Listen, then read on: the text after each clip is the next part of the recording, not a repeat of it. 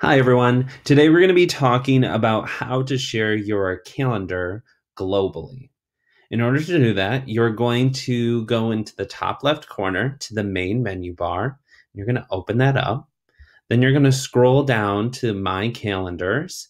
And in that section, you want to pick which calendar you're going to want to share globally. Now, in order to do that, you're going to click the three vertical dots, and that's going to open up this small screen, and you're going to click Settings and Sharings.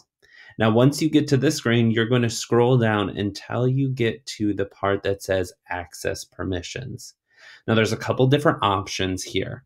Right now, I have my calendar available for anyone at JCISD to view.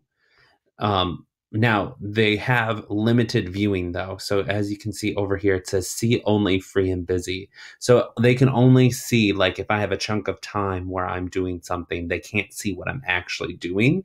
But I could change that so that they could see all the event details. I'm going to leave it on see only, free and busy for now.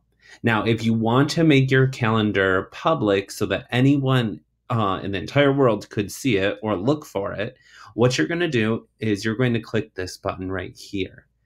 And it's going to give you this warning screen just to make sure. So it says, making your calendar public will make all events visible to the world, including via Google search. Are you sure? So that means anyone can search for your calendar.